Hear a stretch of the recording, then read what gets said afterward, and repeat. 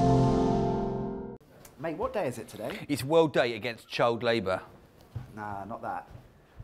Something else. Well, don't you care about the children? Well, yeah, obviously I do. It's just something... Oh my God, it's the first day of the World Cup show. Marek, I've got to go. What about the child labour? Nah. It's also Independence Day in the Philippines.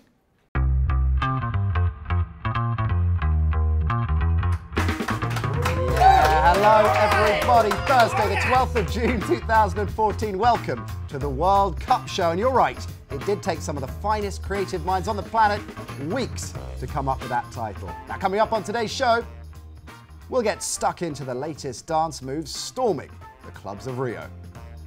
He's prettier than Neymar and slightly more articulate than Wayne Rooney. Football writer Julien joins us in the house. Woo! Yeah. And we got Jonathan Wilson in Sao Paulo and Marek Larwood on the streets of London. Now, if that's not worth subscribing to, I don't know what is. Right, it's day one of the World Cup, so let's catch up on some of this week's big news. Who doesn't love a last-minute injury before a big tournament? By the way, I think I tore my groin just before the start of the show. Yeah. Germany's Marco Reus out of the World Cup. So is Colombia's Falcao. Ditto France's Franck Ribéry. But that's okay, France, because there's always Samir Nasri, right? Right? Oh, he's busy. The Ox might be out for England, but then again, he might not. Suarez was out, now he might be back in, which is also known apparently as doing an Ox. There was a protest or two. Roy Keane is out too, but Adrian Charles is still in, which led to another protest. Cameroon refused to get on their plane headed for Brazil, and FIFA's main sponsors have backed, wait for it gang, a corruption investigation.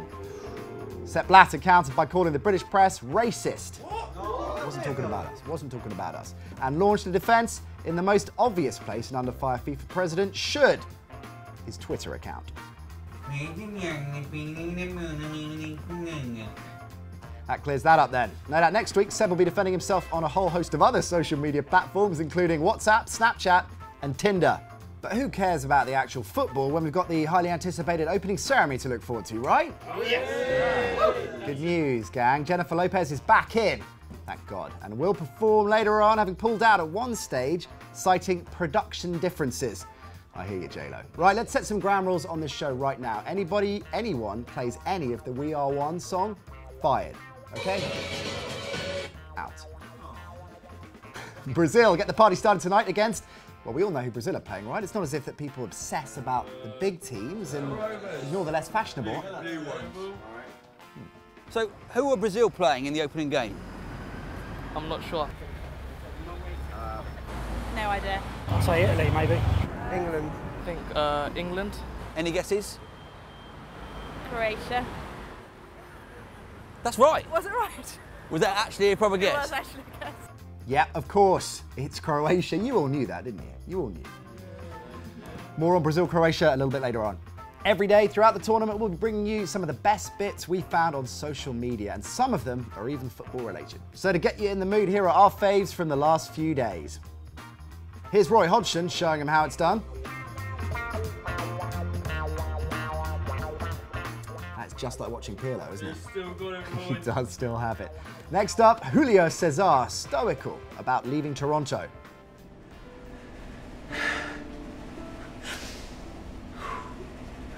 I felt something special, believe me. I don't know why. Explain. 7 games. Next up, an American reporter proves once and for all that it's never awkward when people start rapping at you. You're playing in the mid, you don't got Donovan no more. I need you to go to the lane, I need you to score and score. If you could tell me how you're going to stop Ronaldo, we can do this thing whether it's fast or it's slow. Surely that interview can't get any more uncomfortable than that, can it? You got to stop Cristiano Ronaldo from scoring the goal, trying to keep these pockets swole. We ball out control. We're playing Ghana 3 times, but we're going to do it better this time because we've been on a grind.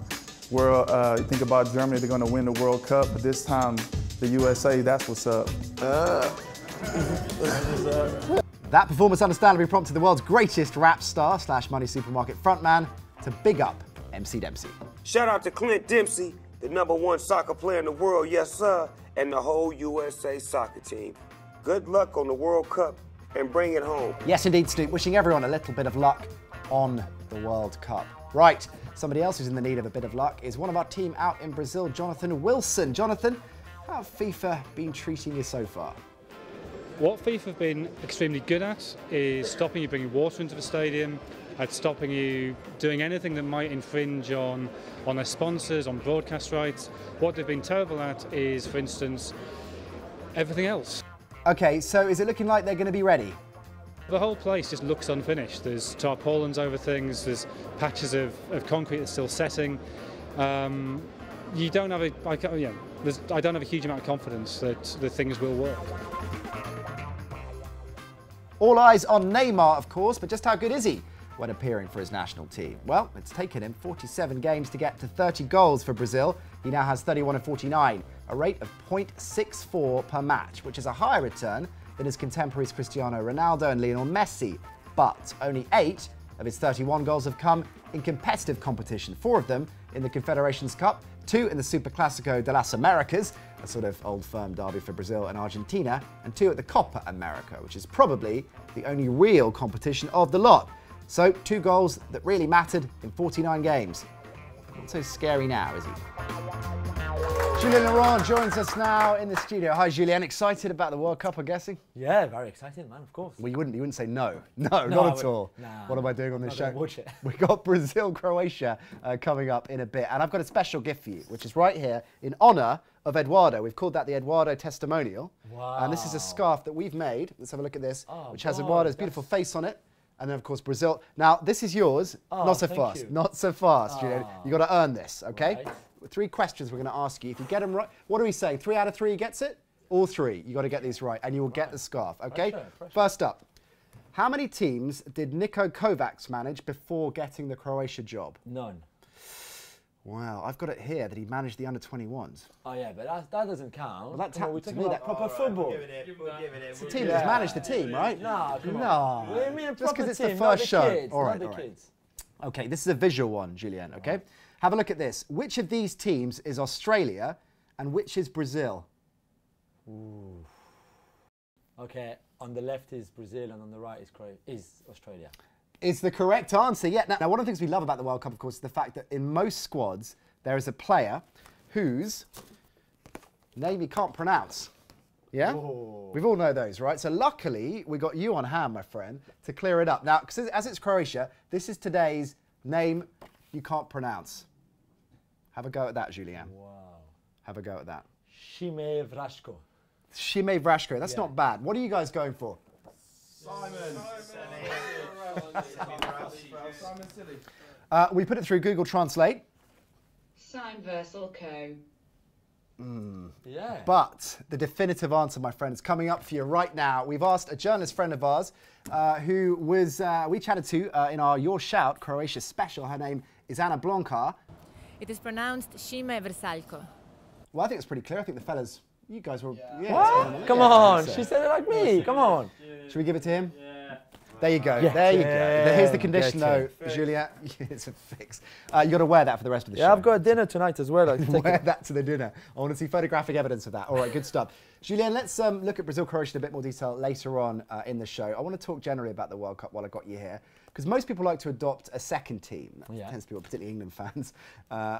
Who's your second team in this tournament? I'll go for Belgium. I think they've got a very talented squad. It's their first big competition. They lack a bit of experience, but they're very talented. We know them going forward. Hazard, Mirallas, Lukaku up front. They will miss Benteke, but overall I think it's a fantastic squad and very exciting one as well, the one you want to see. You wonder how they're going to do.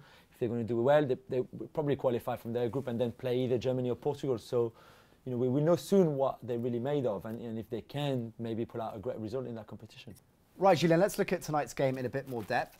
Grab these. They're 3 cards. Now, every time a guest is on our show, they will be able to play one of the cards at any stage during the show to highlight certain things. Head-to-head, where you can highlight an on-pitch battle that you like the look of. Breakout star, that's another card. Keep that to football, right. Yeah. And unsung hero. Which player in the tournament just isn't appreciated? Okay. I think James Milner. Yeah, if you want to go with that one. Let's look at the probable lineups for tonight's game, though. Do you think that people are overplaying the pressure on Brazil? Overhyping that as a problem? Yeah, I do a little bit because I think it's an incredible advantage. We've seen so many hosts winning actually the World Cup in their country, which more than the other way around. So you must think that it's actually an advantage more than a disadvantage. And I think, yes, Brazil people are crazy about football and there's a lot on Neymar's shoulders and the rest of the team. But however, I still think it's a great advantage more than the other way around. Do you think Neymar's ready to take that step up? I think it is a bit early for him. He didn't have the greatest of seasons with Barcelona. There was all the problem with his transfers and all of that. And I think that's played on his mind. I think now he's in a better shape physically and mentally because he's back home and he can feel all the enthusiasm from the people there.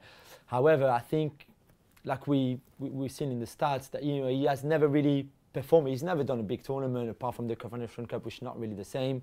He hasn't scored many in the Copa America either. So I think this one is probably, despite being at home and then being the big favourite, it's like he's going to discover it more than really explode, I think. And again, you're looking more in 4 years' time where he's probably be more at his peak for sure. Now, for this fixture, you want to play one of your cards, the unsung hero. Who's your unsung hero? Yes, indeed.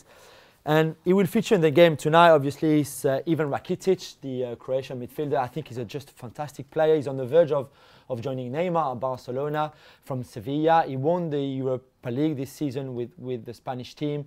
And he's just a playmaker, such a creative midfielder. And hardly anyone talks about him, which is very unfair, because I think he's got fantastic talent and he's only 26, so he's got a bright future ahead of him. OK, we'll get your predictions for that game in just a bit. But in the absence of 3 games tonight, we're going to allow you to play your other 2 cards how you want. So next up, head-to-head. Yes, my head-to-head. And again, I'm really, really looking forward to is Spain against Chile. I think Chile have a fantastic team, a great squad, with very talented players, a very good coach as well. And they play a 3-5-2 formation that could cause problem to Spain. They're a very different team than Spain. Spain, as we know, is tiki-taka football. Chile is a very team with pace and a lot of intensity in their game. They play a lot in transition with Alexis Sanchez up front and Vargas and Arturo Vidal, who hopefully will be fit for the game as well after his knee surgery.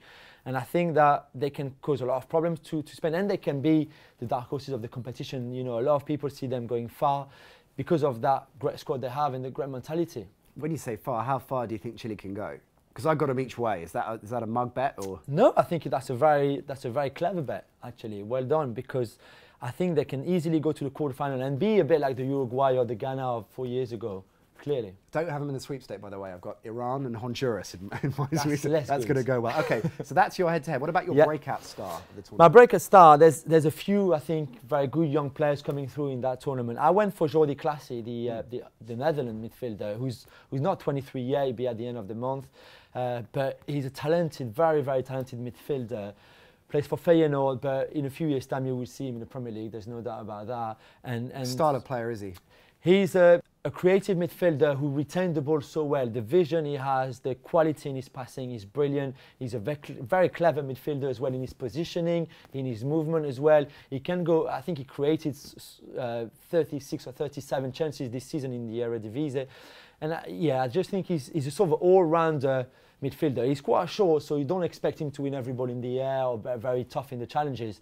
But with the ball, he's an outstanding player. Okay, good stuff. Right, I think it's time for some predictions. Let's get some basics then. If this was a predictions World Cup, this wouldn't be so much the group of death as the group of a mild head cold, all right? But there are some big hitters in our predictions league. Barry Glendenning, Ian Pryor, the sports editor of The Guardian, Mary, who is our school teacher from Brazil. Right. I'm worried about her. She's the dark horse, definitely. We've also got some of the grumpiest guys in Brazil we've managed to find from Bigode's Bar in Salvador, all Argentina fans, despite being native Brazilians. And Julien, of course, you're in there too. Right. So for Brazil-Croatia, what have you gone for as a scoreline? I went for 2-0. Sorry. Let's see what Mary, the school teacher, says. Right. Bom dia, Natalie. Tudo bom? Obrigada. Hang on, what did she just call me? Bom dia, Natalie. I thought so. Who told her that? Right, what's her prediction? Brasil 3, Croatia 0. All right, Mary's going for that. I'm going for 3-0 Brazil. Okay. All the other predictions will come in and we'll see how that tournament goes as the World Cup plays out. That's just about it for today's show. Thanks, Julien. My pleasure. We'll be seeing plenty of him throughout the course of the tournament. Let us know your predictions for Brazil-Croatia in the comments section below. And don't forget to subscribe because tomorrow we've got Dutch legend Jimmy Floyd Hasselbank in the studio. Well, that deserves something, right? Woo! That's right. And for plenty more World Cup content, check it out right here on the channel. But before we go, Julien has an appeal for our viewers. What is it, Julien? Special appeal for all our viewers. me and my son Raphael, we need 6 more stickers to finish our album. 6? Obviously, the World Cup starts tonight. We need Samedov from Russia, Olivier Giroud of all people, the Ecuador team, things like that. I've got plenty. That's my swap box. Swap box. I'll have a look at that. I'll see what I might be able to help. Got plenty of swap for you. I'm happy to exchange 3 or 4 against the Olivier Giroud, 5 against the Ecuador team, 7 against Samedov. I need also Mauricio Isla from Chile. So I can, I give you many if we can finish them. Don't milk it. Hey, don't steal any, give us some for the set though, right? I want at least Nasri. While I'm looking through these, will you sign our table? Oh yeah, of Lovely course. Jubby. Nothing rude. All right, good no, stuff. Yeah, We'll never. see you tomorrow.